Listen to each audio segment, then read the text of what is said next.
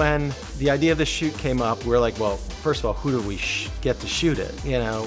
And then we're like, wait a minute, there's only one person to shoot a legend, and that's Walter. I've been waiting for this day with Barbie, you know. I've seen all the good ones go through the locations, but she's hot. Barbie's hot. She takes instructions almost silently.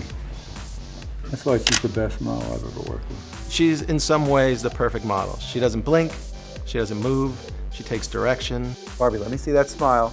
Good one, that's perfect. She knows how to work the light. You know, she feels the light.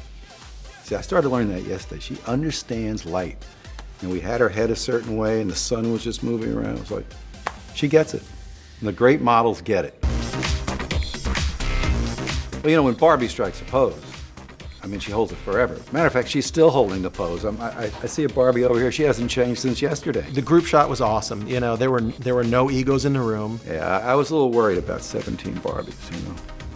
Fortunately, I don't have to deal with any personality problems. Just come in a little closer. Okay, Barbie, don't move. Okay, hold your eyes there. I thought there might be a fight at one point because one Barbie sort of fell over on the other one, and I was sure that she was just it was gonna be all out war. But in the end, we stood her back up. It was all good, you know, no words, and we went on shooting. And in the end, I think they all got along. Beautiful, girls. Hold it right there.